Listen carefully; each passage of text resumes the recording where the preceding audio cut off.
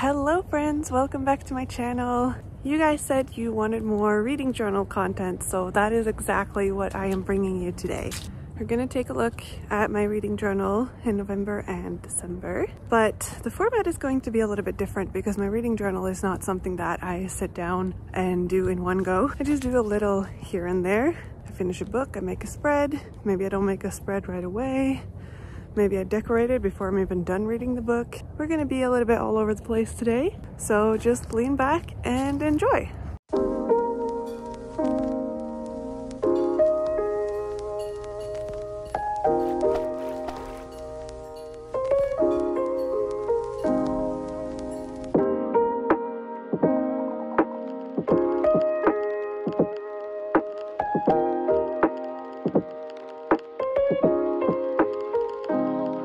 Here we are at the Rose establishment in Salt Lake City, a cafe that I really like. I came here just a few days after I arrived in the US in November, and it was the first time I'd opened my reading journal since I came here actually. I had a few spreads to make because I had finished both Six of Crows and Crooked Kingdom by Leigh Bardugo, and I hadn't written about my thoughts about them in my reading journal yet. I decorated some of the spreads already because sometimes I like having crafting sessions without worrying about camera angles and lighting, so that's why you won't see everything that I've done in my reading journal the past 2 months in this video. If you haven't watched my 2022 reading journal setup video yet, I really recommend watching that one first because it explains a lot more about the system I use in my reading journal.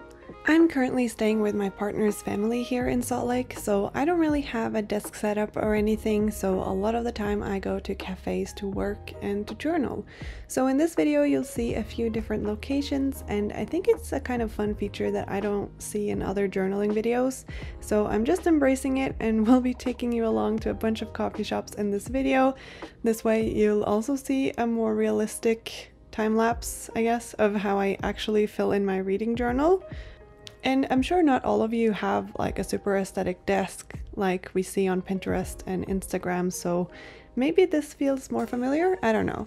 I don't really have a strict order or set any rules for myself in my reading journal, so whichever spread I feel like making or filling in is the spread that I will work on. You can see that I skipped over filling in my spread for Crooked Kingdom and went straight to fill in my spread for A Court of Thorns and Roses because I was just so excited about it. I went back and filled in Crooked Kingdom later, but I was really deep into an ACOTAR hole at this moment and finished all 3 books in a row. I have a problem when I read novels back to back because they start to blend into each other.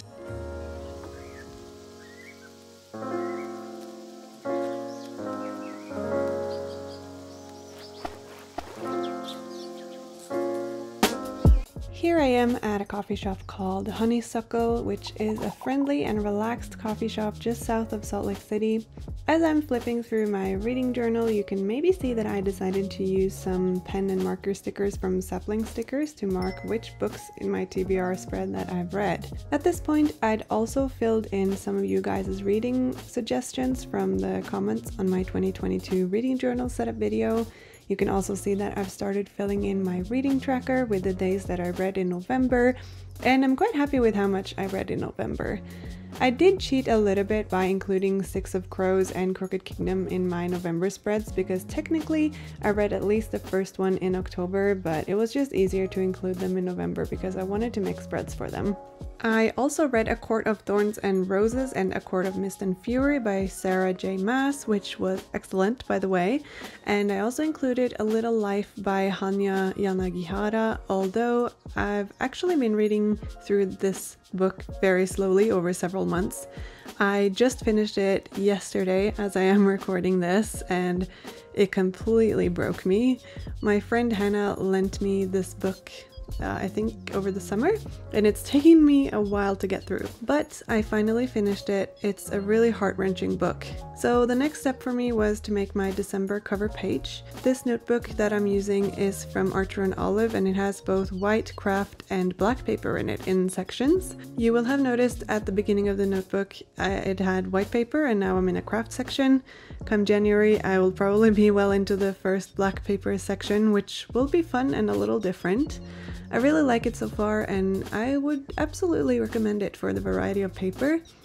You can always get 10% off your purchase at Archer and Olive with my affiliate code mochibujo10 if you ever want to make a purchase from them. So anyway, the cover page for December, I make cover pages for each month primarily to separate the book spreads so that my reading journal isn't just a huge chunk of book spreads. This way I can easily see which books that I read each month too, to see if I had a good reading month or a bad one.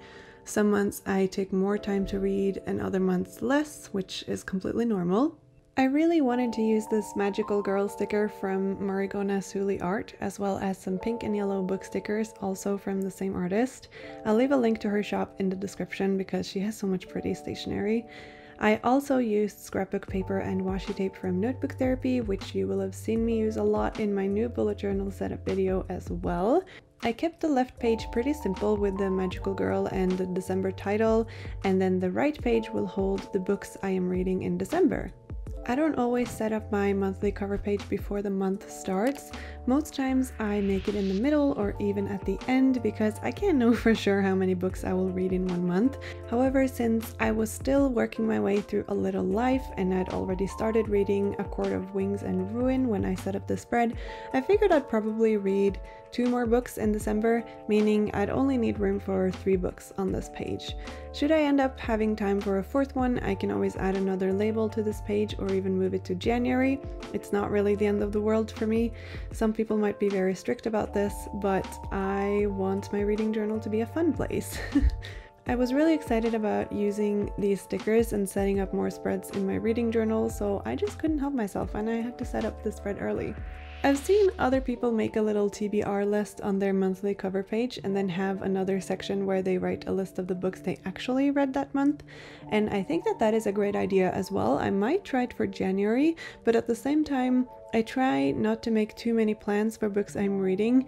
I'm an emotional reader, so I usually pick my next book depending on the mood that I'm in. Usually that mood is OMG, I want to read more young adult fantasy. But I also try to mix in other genres in between. Like now, for example, I did tell myself to read a few other books before reading A Court of Frost and Starlight, even though I feel like just starting all of the ACOTAR books all at once. The labels I'm using on this spread are from Olinka Studio, and I'm also using some stamps and washi tape from Notebook Therapy to decorate. I love all of my Notebook Therapy washi tapes and stamps, and I'm even using one of their notebooks as my new bullet journal. You can get 10% off your order from Notebook Therapy with my affiliate code mochibujo10 as well. I think that the spread turned out super cute, and I'm really happy I finally had the perfect spread for these pink and yellow stickers. It is my favorite color combination after all, and they look really nice on the craft paper background. One great thing about craft paper is that both black and white pens show up really well, so I made some sparkles over the entire spread using both black and white pens, which I think really added to the spread and made it all come together.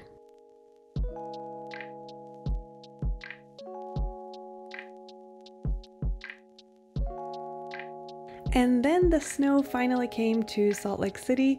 Jordan and I went to a place called La Barba Coffee, which I had never been to before, but I was pleasantly surprised. It was a lovely place to spend the first snow day of the winter. If you pay attention to the dates, you'll see that I usually fill in my reading journal maybe once a week. This day I had actually forgotten my glue tape at home, which was a problem since I glue so much stuff into my journal, but I took on the challenge to make a whole spread without using glue because I do have a lot of stickers and washi tape, so using glue tape doesn't have to be necessary. This spread is for Before the Coffee Gets Cold by Toshikazu Kawaguchi, which has been on my TBR list for quite some time. It's a split spread with both craft and black paper, and I think that's a super fun look. I used some stickers from Leela journals and washi tape that my pen pals have sent me. The grid washi tape I actually got in my advent calendar that day. In case you missed it, Kat from Kat's Planner and I made each other advent calendars this year, so I've been opening one gift from her every day in December. You can watch what I'm gifting her in my video, and then you can check out what she's gifting me in her video. I haven't watched her video because I want it all to be a surprise, so no spoilers please. But anyway, back to the spread. I don't have specific things that I need to include in every book spread except for the title of the book and the author. Sometimes I'll include how many pages the book is if I read a physical copy, or how many hours it was if I listened to the audiobook. Sometimes I'll include a quote or two that I really like, but other times I'll just write my thoughts on the book. I mostly write in Norwegian in my reading journal just because it's the language that comes most naturally to me. I also do a lot of talking and writing in English, so I want to make sure I do at least some writing in Norwegian. So if you can't understand what I'm writing in my reading journal, that's probably why. If it's not already clear from this video, I love to read, but I don't always have the time or the capacity to sit down and read the physical books, and a lot of the time I listen to audiobooks. I can listen to audiobooks when on public transport, when driving, when on a walk, and my favorite thing to do is fall asleep to an audiobook. That's like falling asleep to someone telling you a story. It doesn't get much better than that. Just remember to turn on the sleep timer so that the audiobook doesn't play all night. If you'd ask me which of the spreads in my reading journal have been the most useful to me so far, I'd say all of them. Keep in mind that I just set up this journal a couple of months ago, so I haven't really had time to grow out of any of the spreads or anything. I fill in the tracker when I remember to, and although I still have many books on my TBR list, I think some of the suggestions you guys gave me for good books to read this year will move ahead in line, because you suggested some really good-looking books. I'm not really interested in making long videos talking about the books that I read because there are entire channels dedicated to just talking about books, and I don't really want my channel to turn into a book channel, but I don't mind giving you a quick overview of what I've read recently in this kind of journal video format. And if there's anything in particular that you'd like me to talk about, leave suggestions or requests in the comments and I'll keep it in mind for next time. I did ask you guys over on my community page if there was something you'd like me to talk about this time around, and a lot of you asked about challenges, so I have included a reading challenge in this video and you'll see it very soon. Also, I am breaking the cycle of only making one reading journal video per year with this video, so that's a major development. I'm thinking I can try to make a reading journal video every other month or so, and I can talk about the books that I've been reading and the spreads that I've made, as well as my progress on my yearly challenge, which again I'll get to in a bit. I really like how the spread turned out and I can't wait to fill it in. I am still reading through the book, so I won't fill the spread in quite yet. I'll use my white jelly roll to write on the black page and I think it will look really nice. Same cafe, different angle. Here I am filling in my spread for A Court of Wings and Ruin, the third book in the ACOTAR series. I went for pink colors to kind of match the December cover page, although I'll be honest, I don't really care about themes in my reading journal. I reserve themes for my bullet journal, and my reading journal is a do whatever you want whenever you want kind of journal. I find that the less pressure I put on myself, the more I'll enjoy the thing I'm doing. Shocking, isn't it? That's also why I haven't shared as much from my reading journal online in the past, because I worried it would put added pressure on me as a creator of online content, but I'm going to try for now, and if I end up not liking it, then I'll reevaluate my decision to share more. It's as simple as that. Anyway, as a little recap, the book spreads that I have filled in so far in my reading journal are for Six of Crows and Crooked Kingdom by Leigh Bardugo, A Court of Thorns and Roses, A Court of Mist and Fury, and A Court of Wings and Ruin by Sarah J. Maas. And then I am still filling in my spreads for A Little Life and Before the Coffee Gets Cold, because I'm not quite done with Before the Coffee Gets Cold and I haven't had time to sit down and reflect on A Little Life yet. In a way, I don't think one spread is really enough for A Little Life. The next books on my list is A Court of Frost and Starlight, and then probably a book that will count towards my 2022 challenge, which I will be setting up and showing you right now.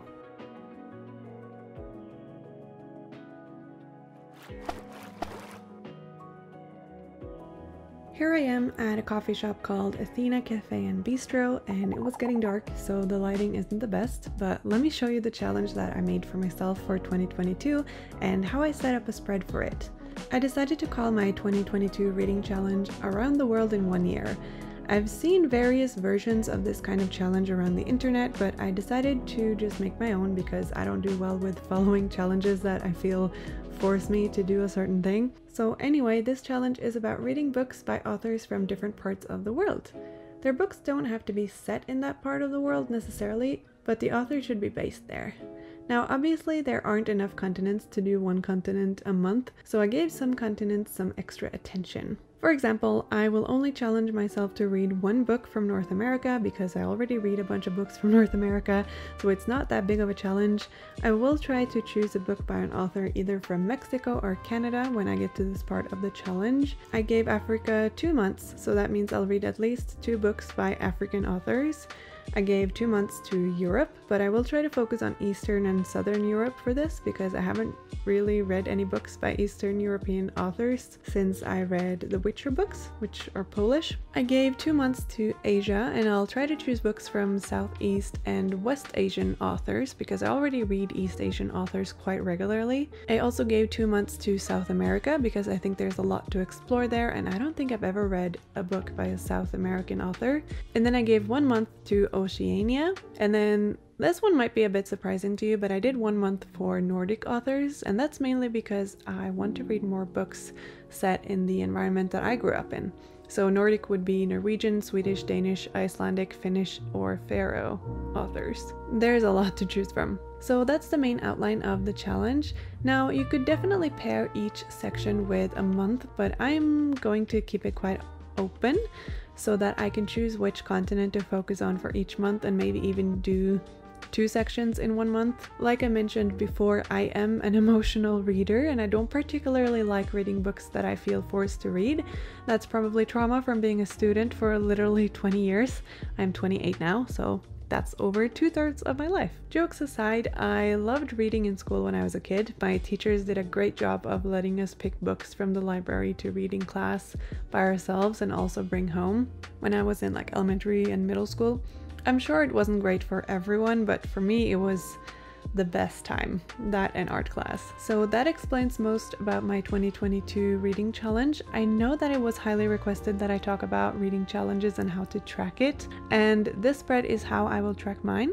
I will write the names of the books and authors in their designated frame. The section for Africa is so large because I'm fitting 2 books in there, and that's why there are 11 frames and not 12. I used what I had. I didn't have 12 identical frames to use, so I just used whatever. I think it turned out quite nice. I used some washi tape from Modern Kunst Shop. I used the girl stickers from La Dolce Vita Studio, and then the rest is actually just things that I have received from my pen pals.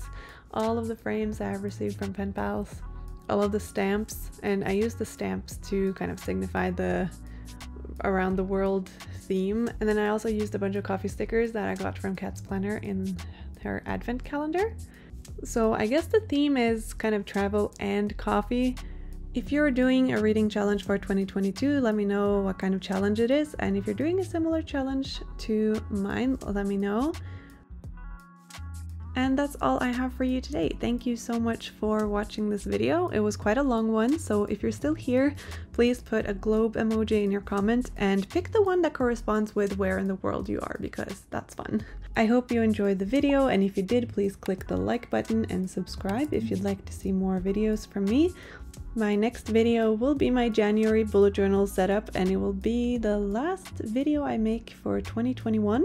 And if you haven't checked out my 2022 bullet journal setup video yet, you should go do that. I hope that you're all having a lovely day, and I'll see you next time. Bye!